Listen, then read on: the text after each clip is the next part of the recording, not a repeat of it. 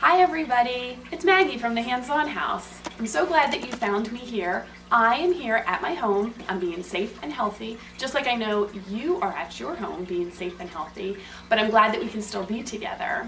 And I wanted to show you what I brought home with me to my house. I brought my story stretcher bag. And of course I brought my books because you know how much I love to read. So I was hoping that I could share a story stretcher book with you from your home, from my home. Pretty cool, right? Take a look. I have a very special story. It's another old favorite. It is The Very Hungry Caterpillar. And inside my story stretcher bag, I have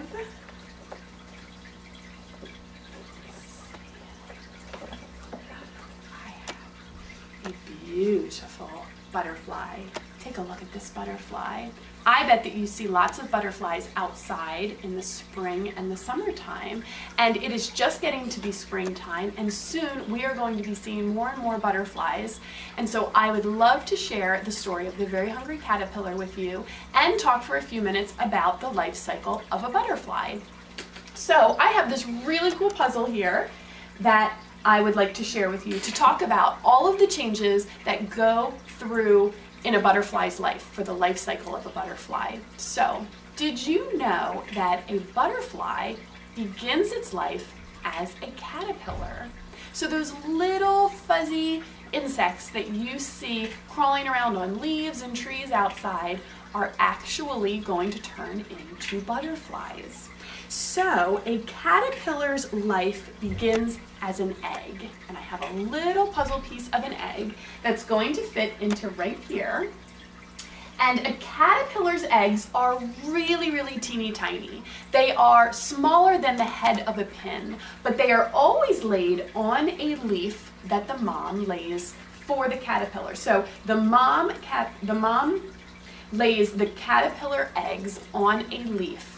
And when the caterpillars are ready to hatch out from their eggs, they actually nibble through their eggs onto the leaf, and then they start to eat the leaf that they are laying on. So I have another little puzzle piece of an egg and a little caterpillar that is emerging from the egg, and he'll go right here because he is on the leaf.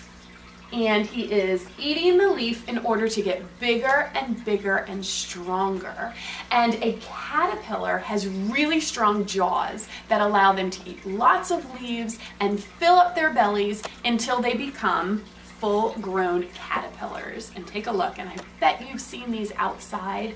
This is a fuzzy caterpillar, and they can be found on leaves, they can be found on the grass.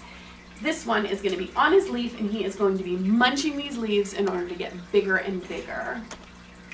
After the caterpillar becomes fully mature or grown as big as it can be, it then will climb up a tree and it will hang itself from a leaf in order to form a chrysalis. A chrysalis is a really big word that is used to describe the place where the caterpillar goes into in order to make a really, really big change.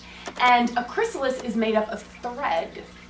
So this caterpillar will climb up to here, he will hang from here, and he will spin himself. And he will spin himself full of thread and wind himself all the way up, and then his chrysalis will become hard like a cocoon, like we'll see in our story today.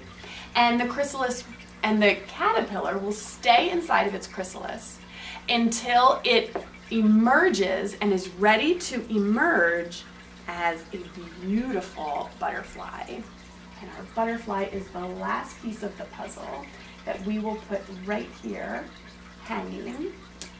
And so that is the stage of a butterfly. A butterfly begins as an egg, and then it comes out of its egg as a little caterpillar, and it will eat and eat and eat until it is a fully grown caterpillar, and then the caterpillar will climb up the tree and form a chrysalis, and inside of its chrysalis it will transform into a beautiful butterfly.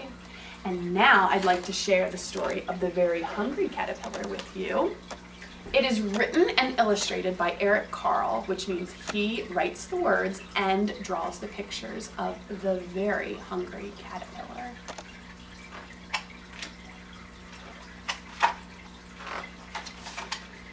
In the light of the moon, a little egg laid on a leaf. And you can see it right there on that leaf. One Sunday morning, the warm sun came up and pop! Out of the egg came a tiny and very hungry caterpillar. He started to look for some food. On Monday, he ate through, can you take a look at that picture? What do we see there? One apple? He ate through one apple, but he was still hungry. On Tuesday, he ate through 2 pears, but he was still hungry. On Wednesday, he ate through 3 plums, but he was still hungry. On Thursday, he ate through 1, 2, 3, 4 strawberries, but he was still hungry. On Friday, he ate through 1, 2, 3, 4, 5 oranges, but he was still hungry. On Saturday, take a look at all of this food he's going to eat through. He ate through 1 piece of chocolate cake, 1 ice cream cone, 1 pickle, 1 slice of Swiss cheese, 1 slice of salami, 1 lollipop, 1 cherry pie, 1 sausage, 1 cupcake, and 1 slice of watermelon. And that night, he had a stomach ache.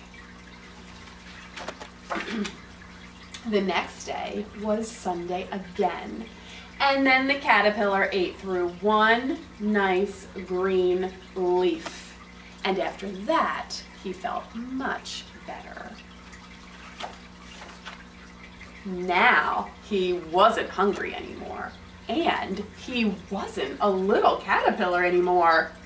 He was a big, fat caterpillar.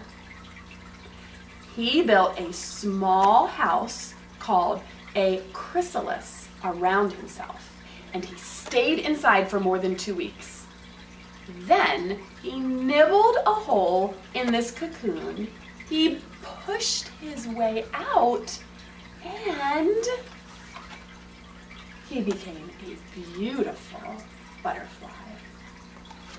The end. Thanks for sharing the story with me today. I hope to see you again soon at the Hands-On House. Bye.